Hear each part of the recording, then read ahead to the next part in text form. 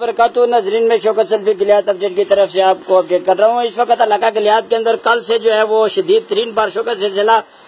شروع ہو گیا ہے جی، اور یہ دیکھیں جی آر پاس کہانل بل ہے اور یہ لوگوں کے کوٹھے ٹہپے ہیں، لوگوں نے بنے روڑ گئے ہیں، اور اسی طریقے سے اگر آپ دیکھیں تو روڈوں کی بہت بری حالت ہے، اور اس علاقہ گلیات کے جتنے بھی کچے روڈ ہیں ان کچے روڈوں کے جو ہے وہ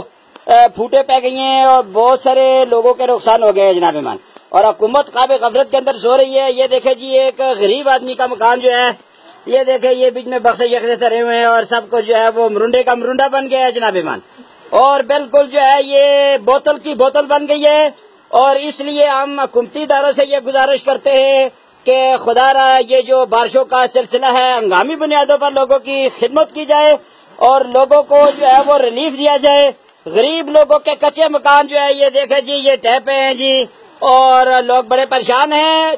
8 بھی لوگوں نے چڑھنے ہیں، لوگوں نے کندھے شندے بھی بنانی ہے۔ لہذا